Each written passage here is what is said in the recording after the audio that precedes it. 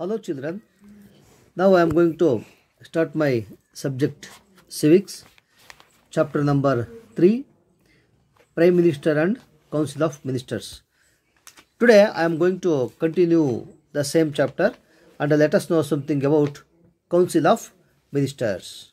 Okay, listen to me children carefully.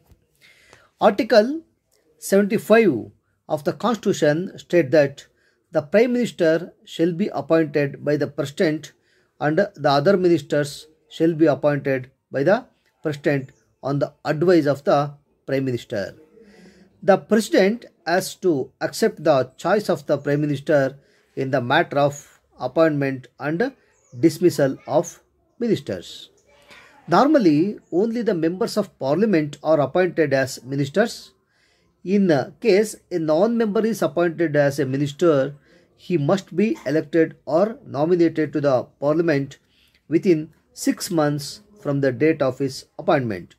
Failing this, he will have to resign from the post of a minister. Before 1979, the Constitution did not refer to the word cabinet. It referred only to the Council of Ministers. Okay, next topic is the types of Council of Ministers. There are 3 types of Council of Ministers in our India. Number 1, Cabinet Ministers. Number 2, Ministers of State. Number 3, Deputy Ministers. Let us take up the first type of Council of Ministers, that is Cabinet Ministers. Listen to me. They are the most important members of the Council of Ministers. They hold important portfolios like Home, Defense, Finance, External Affairs, Railways, etc. A cabinet minister is in charge of a ministry and sometimes of more than one ministry. Only cabinet ministers have a right to attend meetings of the cabinet. They together determine the policy and program of the government. Now I am taking up the second type of Council of Ministers, that is Ministers of State. They are the second category of ministers. They may or may not hold an independent charge of any portfolio. The Prime Minister may or may not consult them. They do not participate in the cabinet meetings, but they may be invited to attend meetings when matters concerning their departments are being considered. Now I am taking up the third type of Council of Ministers, that is Deputy Ministers. They are the third category of ministers who assist or help the Cabinet Ministers and the Council of Ministers. They are junior ministers and are placed under senior ministers whom they have to assist or help. They take no part in the cabinet deliberations. The Council of Ministers comprise the Prime Minister and a number of other ministers appointed by the President on the advice of the Prime Minister. The Constitution 91st Amendment Act in 2003 has put a ceiling. Ceiling means limitation on the size of the Council of Ministers at the center and the states to 15% of the strength of the Lok Sabha and state legislatures. In the case of smaller states, the maximum number of ministers allowed is 12. Next topic is the formation of the cabinet. Listen to me. The cabinet is composed of a small but important body of senior leaders of the party who are included in the Council of Ministers. They hold important portfolios and decide major policies of the government. They, being trusted colleagues of the Prime Minister, form the nucleus of the administration. The cabinet takes important decisions. Such decisions are communicated to the other ministers and they have to follow these decisions even though they might not have been a party to such decisions. These are the details about the formation of the cabinet. I am taking up the next topic, that is term of office.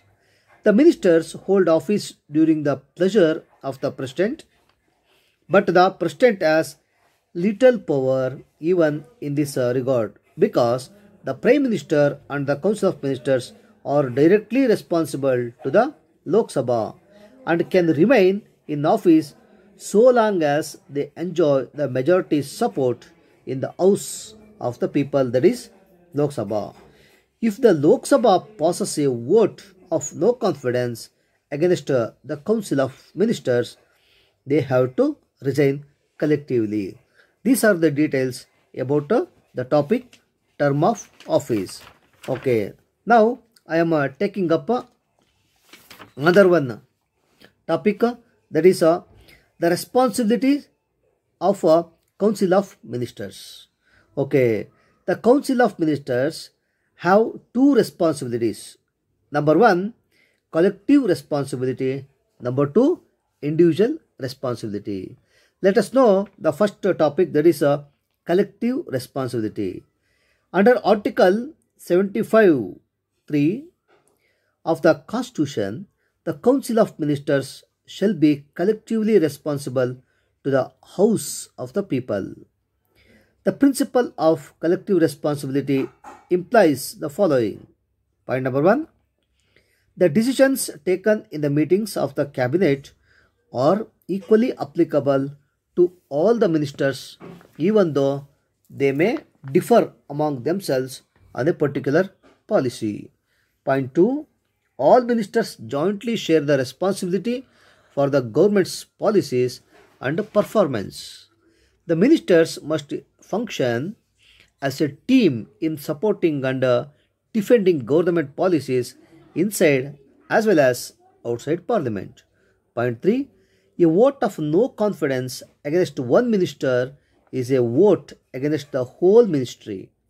Such a ministry that has lost the confidence of the Lok Sabha has to resign. Now I am taking up the second responsibility of a Council of Ministers, that is individual responsibility.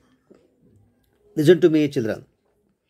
The ministers are individually responsible to the president, that is, they hold office during the pleasure of the president and may be dismissed by him. Of course, on the advice of the prime minister, even when they may have the confidence of the legislature. Each minister is answerable to Parliament for the department under his control. It is obligatory for him to answer all the questions asked by the MPs. MPs means Member of Parliament, regarding the functioning of his department. Every minister is responsible for matters such as personal lapse, departure from official policy by him or by his department, or breach of oath of secrecy, and so on. There are many occasions when a minister has own responsibility for the mistakes or shortcomings of the department under him and resigned from his post. These are the details about individual responsibility. Okay, by this I am going to finish the chapter Prime Minister and Council of Ministers. Thank you.